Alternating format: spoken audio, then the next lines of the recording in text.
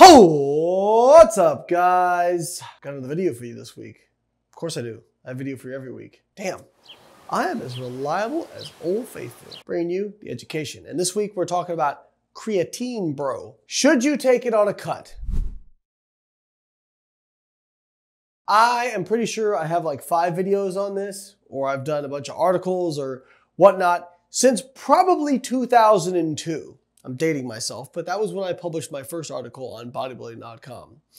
And my stance has been the same since 2002, for almost 20 years now. Not only should you use creatine on a cut, it's actually the most helpful on a cut. Now, I still get this question pretty much anytime I put up a Q&A on Instagram. And I think the reasoning behind it is, well, creatine causes you to retain water, so you shouldn't use it on a cut because it's gonna make you look watery or impede your fat loss. Well, first off, if we understand the underlying physiology of creatine, which is that it is stored in the muscle cell and it draws water wherever it goes. So water inside the muscle cell is going to make that muscle cell look more volumized. There's some evidence that having more fluid in a muscle cell is also going to help with anabolism. We used to say a hydrated cell is an anabolic cell, although that's not quite as clear. And so really the question is, are you increasing intracellular water or extracellular water? Because if you're increasing extracellular water, that might make you look more watery. And I can't tell you how many times I've had people say, well, I started creatine, but I was getting bloated and so I stopped taking it. No, you started creatine and you also started taking in Mass Gainer Russian Bear 5000 with a gallon of whole milk a day. Then you started looking fluffy. It wasn't the creatine. While I've had this position for a while, we didn't really have many studies that directly assessed it, but we do have some studies now that have actually directly assessed this.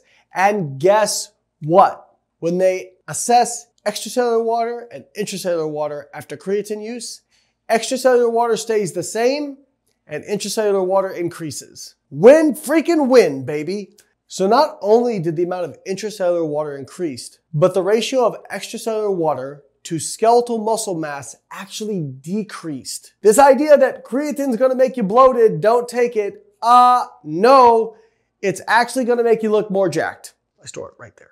So can we please get rid of this idiotic notion that you shouldn't use creatine on a cut? In fact, by using creatine on a cut, it's going to improve your performance, which is going to help temper those performance decrements that might happen during a cut. It's going to increase the amount of water stored in the muscle cell, which is great because you're probably going to lose some of it from a reduction in glycogen during your cut. And so hopefully it's also going to help you hang on to more lean body mass during a cut.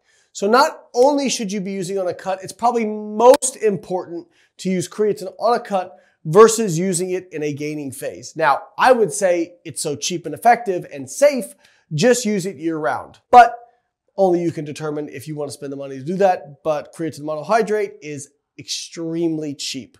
So I would say use it. Now, some users do report that creatine monohydrate can give them GI distress. And it is possible that people who are saying creatine made me bloated are just referencing that GI distress. If you have GI distress in response to creatine monohydrate, what I recommend is to split up your 5-gram dosage or your 3-gram dosage or whatever you use. The majority of people can get by with 5 grams. Smaller people can even get by with 3 grams per day. What I'd recommend is to split that up into 2 doses. And usually that will solve your problems. I'd also recommend not loading creatine monohydrate. If you load it, you'll saturate your muscle cells within about a week.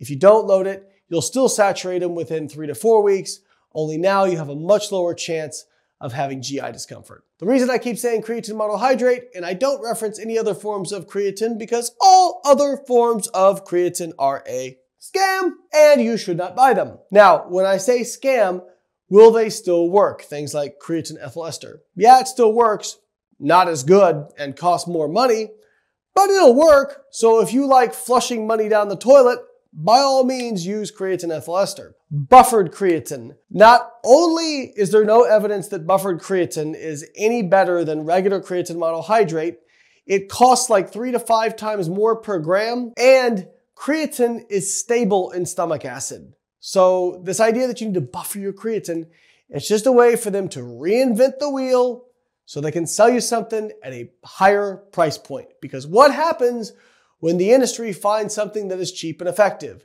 Everyone has it, and so everyone competes in price, and that drives price down, and you, the consumer, reap the benefit, and the companies get paid less. So they try and reinvent the wheel so they can charge you more so that they make more profit. Creatine HCl. Creatine HCl does appear to be more soluble than creatine monohydrate, and it does appear to be equally as effective as creatine monohydrate, and you might even require a lower dose. However, when you consider that it is 3 to 5 times more expensive than creatine monohydrate is still more effective on a per cost basis. That being said, if you're somebody who struggles with GI discomfort, then perhaps creatine HCl could be an option for you, since you might be able to get by with less and it's more soluble. But if you tolerate creatine monohydrate just fine, it is the only form of creatine you should be using because it is safe, effective, and it has by far the most research supporting its use. Full disclosure, I sell a product containing creatine monohydrate. Outwork Nutrition Recovery is a recovery product, and one of our ingredients is creatine monohydrate. But I put in creatine monohydrate because it is the cheapest, most effective form of creatine, so we can keep our costs down and not transfer that over to you, the consumer. I could put something else in there to justify me charging you more, but we're not going to do that because we aren't scumbags. If you guys are interested in my supplement line, Outwork Nutrition, you can check it out by clicking the links in the description. If you're not, if you're just looking for good old regular creatine monohydrate, you can find it pretty much anywhere like Biolayne.com, Amazon. Just make sure you get a company that has third-party testing and uses micronized creatine because it mixes better. All right, guys, hope you enjoyed the video. If you liked it, like and subscribe, leave a comment, and I'll catch you next week.